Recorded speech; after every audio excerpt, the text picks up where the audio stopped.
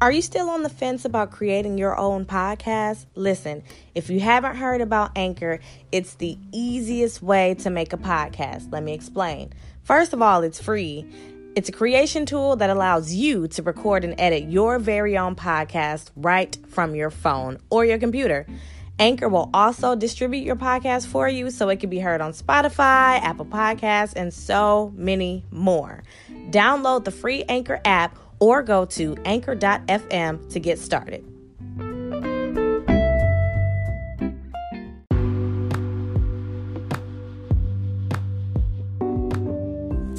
Hey y'all, it is season 2. Ooh, it feels so good to say season 2. It's like y'all love me. Like a lot of people were asking, when is the second season? I want more episodes and we want to hear more of your perspective. So here we are again, and I really do believe in quality over quantity because I didn't just want to continue just putting out episodes that really didn't add value to your life or add good energy to you, you know? So I like to create content organically. So I like to let life happen a little bit. And now I'm back here with season 2. So I'm going to dive right into this episode because I know you all are probably salivating, waiting to hear what does this girl have to say about insecurity. And guilty, I was someone who entered a relationship and was behaving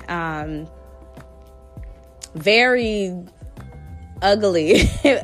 Like insecurity is like a nasty bug. It's almost like a cancer because it just takes over and runs your life. So I'm gonna start from the beginning. So I've been dating, the cat's out of the bag. I've been dating for the last year, and it has been an amazing journey of Black love, and it feels good to be in a relationship that's so grown up and it's constantly evolving, and we want to learn each other and speak each other's love languages, and we value our space, and we find time for each other, and we are really molding our lives into one another, and just day after day we continue to shed our single selves, and it's not always pretty. We've had some ugly moments, and most of them have been centered around my insecurities. So he grew up in a family, mom, dad, 2 brothers, and they spent time together, and he really had that love and bonding that was ripped away from me. I grew up in a household, early memories of my parents fighting, and then I lived with my grandmother, and I say all the time my grandmother was my first bully because she would compare me to my sister who was fairer skin and lighter skin and just talk down to me all the time. So my poor self-esteem did not stand a chance, unfortunately. And then elementary school, middle school, I went to predominantly white or Latino schools. So it's like you being made fun of for talking white by the Black kids, and then you getting made fun of by pretending to be white by the white kids, and then you don't speak Spanish with the Puerto Rican kids and they talking about you in Spanish. Like, it was just amazing how I survived middle school and high school. So I just kind of became the class clown to deflect any attention off myself. I put attention on other people so people wouldn't look at me. I always never felt like the pretty girl in school ever. I always wanted to be one of the pretty girls, and those girls always were dressed nice. They had the long hair. I didn't have a skin complex or anything because, I didn't think I was but ugly, but I didn't think that I didn't have the confidence enough to tell myself that I was one of the pretty girls. And so we decided to go to therapy as a couple, and our therapist is amazing. Shout out to Scott. And he has been helping us really kind of start back and rewind and trying to get to the root of what is making me insecure and why am I acting out this way. And let me just dwell on insecurity for a little bit. It is a nasty bug. It is terrible. It was so bad, and it was so bad to the point that my anxiety and my insecurity would like link up together and get like really drunk and high and just go on a tangent, because I would create these delusions in my head, convince myself that it's really happening, and then catch an attitude for no reason. And then he would ask what's wrong, and I wouldn't even be able to tell him, like, you don't know why you have an attitude. You just got an attitude. And I know I'm not alone when I say this. Like, it's not even PMS either. So some of y'all is like, oh, it's probably just PMS. No, it's not that. It's often, I would need constant validation, and it's like the insecurity is like, if he doesn't tell you right when you think he should, or your partner should tell you that you look good, or if they don't notice something that you change right away, or if they don't tell you they love you all the time, it's like that type of stuff makes you tick when you're insecure, and just needing that constant validation where you kind of disregard all of the other things that they're doing to show you even more that they love you. So one of my issues was I did need a lot of constant validation. And it's so ironic because you take selfies all the time. But I'm going to be the first person to put it out there. Some people, in my heart of hearts, I truly do believe that some people share pictures just to share with friends. And, hey, I'm happy. We had a great time at the zoo. But others of us, and I know I'm not alone, we share those pictures when we need that validation. We breathe those likes sometimes. It's almost to confirm, like, because you almost, after a while, I don't know, maybe it's just me, you almost kind of feel ugly after, like, you post a picture of you looking real good every once in a while, like I do. And everybody be like, dang, you fine. But then it's like you post a basic picture and it's like, dang, am I ugly for real? And maybe that's me. That could be another one of my delusions. But anyway, that was my problem. I wasn't seeing that he was taking the time out to really mentor my son and build a true bond with my son and incorporate him in things that we did. I was ignoring that because I was so hell-bent on, like, dang, you ain't noticed that I changed my hair? First of all, I change my hair like every other week, so could be cut him a little slack in my case. Like, it could be hard for him to keep up, but I didn't know how to love myself, and when he didn't give me that validation that I thought I needed, I made it a huge, huge deal. And all of that is just driven by insecurity. So it was ugly. And he threatened to leave me. He was like that. He was like, if you don't get that shit under control, he's like, you have to look at my character. And I have another episode on that. You have to look at my character. Look at the things that I'm doing. You so into yourself and being selfish and caring about you. Are you not even pouring that same energy into me that you asking from me? Ooh. Y'all, I couldn't say nothing at all. So I had to change. Like, this was not, a lot of women, I want to laugh. I ain't finna run after no man. No. It's not running after a man when someone is really trying to help you grow. He wasn't telling me no wrong. And I had to put on my big girl panties and hold myself accountable. And who wants to be insecure? Who wants to continue living with insecurity and being insecure in a relationship? Because would he cheat on me? No. You have to look at his character. And that's where trust comes in, so it is insecurity really in a relationship. It does not help you if you are insecure. You can't fully blossom into having the relationship that you want to have if you are constantly thinking that your mate is going to cheat on you, because why are you with them? And of course, yes, when you are fully vulnerable with someone, you are vulnerable. That's just that. And there is a room for that to happen, for you to get hurt. However, that's why you date. This is why we are taking this time to really dive deep into each other, which is the importance of going to therapy. Either if you're going separately or if you're comfortable to go together. But we had to really make a commitment to this. I did. When I said, I want to be here, I do want to get better. And he was there He's there to support me every step of the way. So he not only said, like, okay, we've identified that you do have an insecurity, because it ain't me. This is all you. You making all of this stuff up in your head. So not only did we identify this, and I still love you and I still want to be with you, I'm going to help support you through it. I ain't leaving that. Because what is that? Come on now, really? So we go to therapy together. Shout out to Scott. But I do have individual sessions on my own to deal with some of the trauma.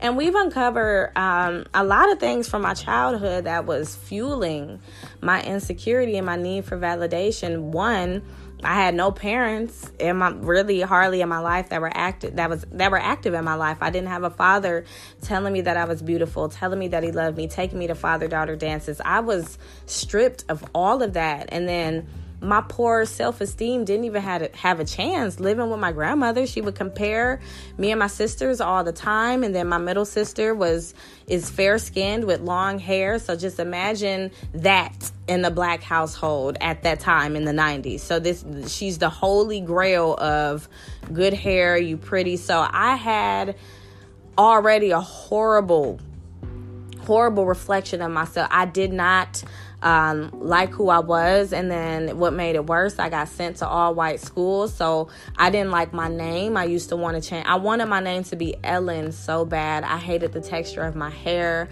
I couldn't understand why my hair wasn't as free flowing as my white classmates. Like I really hated myself as a little girl. And then when I got to middle school, I had friends, but I kind of turned into a class clown to deflect attention away from myself, because I never felt like I was those pretty girls with the light skin and the long hair, and they always had all the good shoes. So they would have on the white Air Force Ones, or they would wear Jordans, and they had on their Von Dutch outfits and all of, just the wraps. So the flat wraps was in style back then, and they would always have the longest flat wraps, and then mine was just grazing my neck. So I just was not that. I always was kind of someone who just kind of fell to the back, to the wayside. And that comes out when you're an adult. And then it's like, well, you take a lot of selfies, you do all of this. And it's like insecurities also come from a place of lack. You feel like you're lacking something. So just like how women who get their bodies done, it doesn't necessarily have to be that they're doing it for attention. No, it's because they feel that there's a lack. So maybe the butt is a little flat. You lacking a little bit right there. So I'm gonna plump it up. Or my breast, I'm lacking the breast. I want to fill out this shirt how I want to, so I have a lack. So let me, go and fix that. So insecurities are from a perspective of lack as well, where you always feel like it's just not enough, that you're always lacking something. You got to change something here. You got to be this. You got to be that. And almost wanting to change ourselves and not really being grounded in who we are. And it's because we don't know who we are. So my childhood had a lot to do with what was driving me being just so insecure and unstable in our relationship. And it's almost embarrassing to admit, but I know I'm not the only woman out there like this, where my insecurity caused me not to trust my partner almost with my heart, because it's like, oh, you're going to do this. Oh, you're going to do this. If someone is going to cheat on you, that's going to be their choice. That's a grown person. There's nothing that you can do about that. You can't prevent it from happening, and I think that's what so many people are afraid of. So we try to prevent it from happening so bad that we end up sabotaging the relationship, So I didn't want to do that. And I didn't want someone to waste their time feeling like I'm just pouring all of my bad energy and bad chi into this relationship. So I didn't want to do that. So this episode is running away from the insecurity and learning how to let it go, and Because if you don't stop your brain from just going on and on and on and creating these scenarios in your head, it is only going to get worse. You become paranoid. You start going through phones. There is no reason that you should be going through your partner's phone, especially if you would not want it done to you. If you feel like you have to go through your partner's phone, it's not worth it. You don't need to be with that person, because I don't want to be up in my bed with somebody that I can't trust. If you don't know who's laying next to you, then you need to take a little bit more time in doing your homework. So I have been dating in separate houses, not moving in. Technically, we'll get to that in another episode, but we had to kind of hit those stumbles to realize, like, you really do need to take your time in getting to know someone and learning each other and valuing each other and understanding your past. So a lot of people, they do take time to work on themselves when they get out of a bad relationship. I did do that. However, that I worked on myself, 6 years ago? And my son literally is 6 now. So right when I got out of the relationship with his dad, I worked on myself then. I went to therapy on and off, but I felt like I was good. I was fine. I was secure in who I was. And at the time, I was single. I wasn't risking my heart, being broken. So I was secure in myself at the time. So a lot of these insecurities that I had about myself didn't come up because I have attention coming at me from every single direction. So I never had to want for it at all. Like, literally, I could have any person I want to, like a list of guys in my phone at any given moment. And, you get tired of that. You really do get tired of that after a while. It's superficial.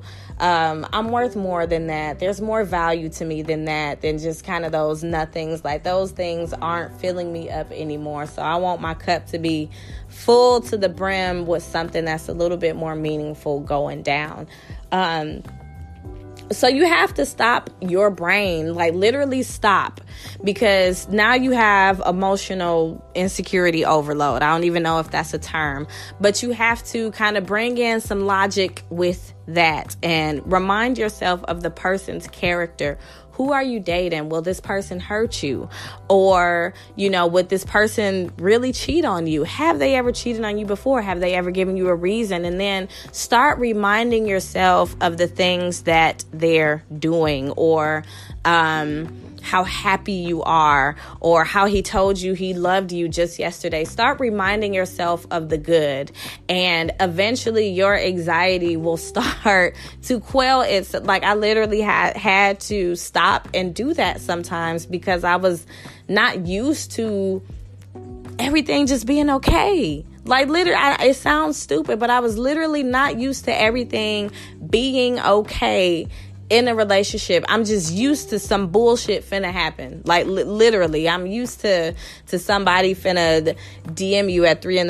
You know what I mean? Like, I'm used to that, and literally nothing was wrong, and here I am tripping for no reason. And a lot of women would say they wouldn't take it. They'll be like, well, I'm just going to be single. I'm just like, and not work on that ugliness in themselves, all for the sake of they don't want to feel like they're chasing a man. It sounds foolish.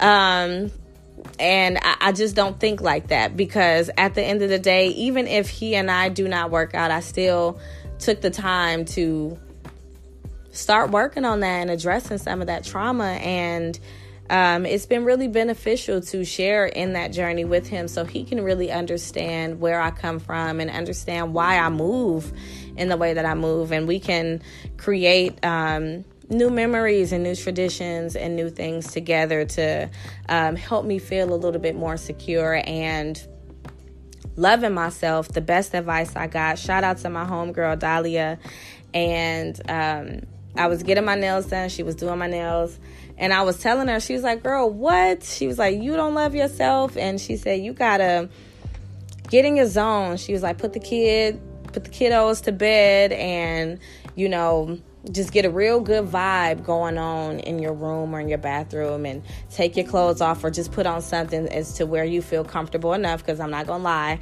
I'm not fully comfortable looking at myself with no clothes on.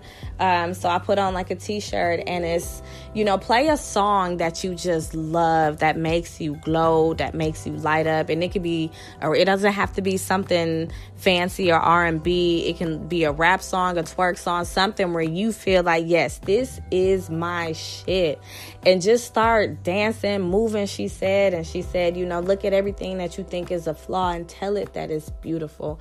And I said, girl, that's the best damn advice I think I've ever received. Like, and people would, and don't get me wrong, I've had therapists that gave me articles and ideas about self-care, but not self-love. And they're like, oh, look in the mirror and tell you love yourself, and eventually you'll believe it. Yeah, that worked for some people, but that just didn't work for me, because I guess I'm a cynic in some sense. That just felt silly. And I'm like, I need something that I can relate to. I'm not one of those people that just can write things and internalize it. I'm a more hands-on type person. So definitely, I really appreciated that advice. And I'm not going to say that I've gotten to the point where I'm fully comfortable taking all of my clothes off, but I'm getting there. And I'm writing letters to myself, and I'm wearing my natural hair more, and being okay without makeup, and small things, definitely small things. And I don't want to wear my insecurities no more. I don't want to wear them and posting a million selfies for no reason, posting designer things that I have. Like, I don't need my insecurities to speak louder than who I am. I really want people to just see my character and see me as a good person, and see me as someone who loves her business and her son and is happy. So yeah, this is the end of episode 1. Let me know what you think about this. You can definitely inbox me, text me, or email me at speakyourtruth@iamalicia.net, and just let me know what your thoughts are about this episode. And this whole season will capture a tidbit of my relationship. And I'm no relationship expert, so please do not, I am not under the guise of being an expert in any sense. But sometimes women who were broken, or came from a broken home, or were insecure, or just had bad shit happen to them, and they didn't really work on it or address it, it comes out in their relationships, where a lot of us don't really like to take accountability and speak on it. We just say, all these niggas ain't shit, and we really don't sit down and really assess our bad habits, or our patterns, or our choices in men. So let me know what your thoughts are. And I'm all about speak your truth. I'm putting my truth out there. I don't care. Talk about me, judge me if you want to. Yes, I was someone who's insecure, and I believe all women have something that they are insecure about. So if you don't, glory to you, but I did. So I am working on me and loving me. But the rest of the season is going to build on to one another. So I dive into family, and I dive into friends, diving into finances, diving into being co-parenting and how that works. So hopefully my relationship advice, relationship experience, I should not say advice. Hopefully my experiences and my personal opinions will kind of help maybe answer some questions that you had, or maybe you have gone through a similar situation. So hopefully my opinions will help. But until then, remember to always talk your shit and speak your truth. And I will be back for another episode of This Is 30.